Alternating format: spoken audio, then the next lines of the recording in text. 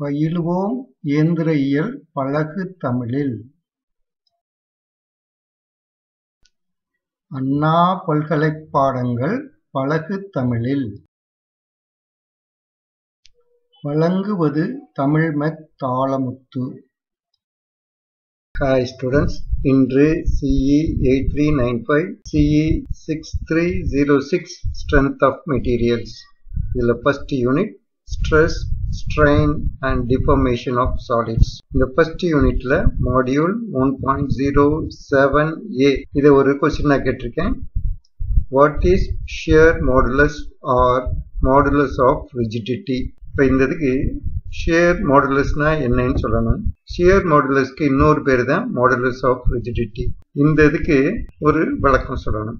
இது ஒரு முக்கியமான 2 மார்க் கொஸ்டின். அதோட இனி போட போற எல்லா ப்ராப்ளத்திலையும் இந்த Modulus of Rigidity கட்டாயமா வரும். அதனால இதை கொஞ்சம் நல்லா தெரிஞ்சுக்கோங்க. பார்ப்போம்.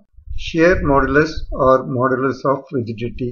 நம்ம Young's Modulus or Modulus of Elasticity படிச்சோம். அதே மாதிரி தான் இது. அது டென்சைல் ஆர் கம்ப்ரெசிவ் ஸ்ட்ரெஸ்ஸுக்கும் ஸ்ட்ரெயினுக்கும் இருந்த ரேஷியோவா இருந்தது.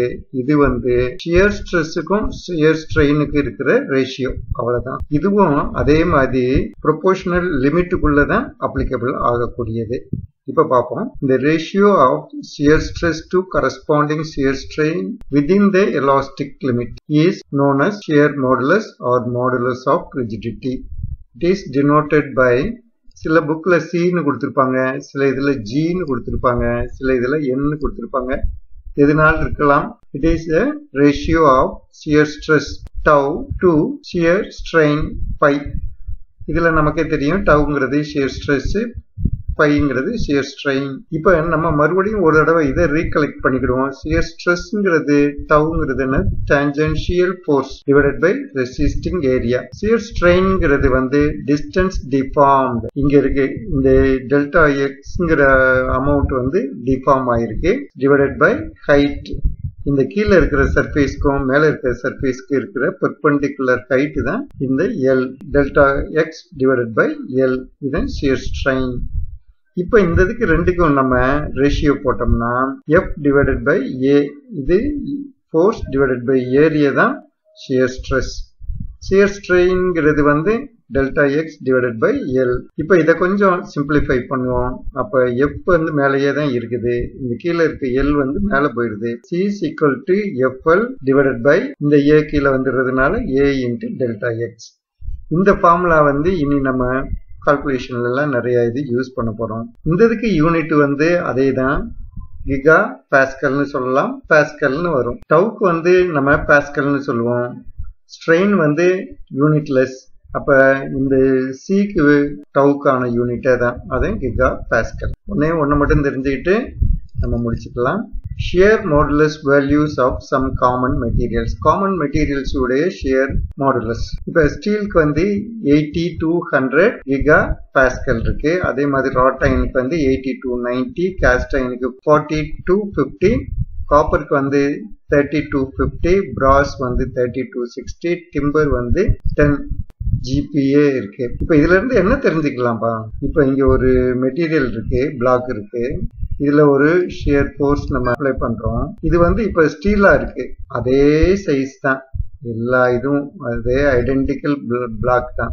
இது காப்பரா இருக்குது, இதே ஃபோர்ஸ் தான் நம்ம இதுலயும் அப்ளை பண்றோம். இங்க ஃபோர்ஸ் எஃப்னா அதே ஃபோர்ஸ் தான் இங்க அப்ளை பண்றோம். இப்ப இந்த இதுல இருந்து இமிடியேட்டா இதுல தெரிஞ்சுக்கிடக்கூடியது என்னவா இருக்கு?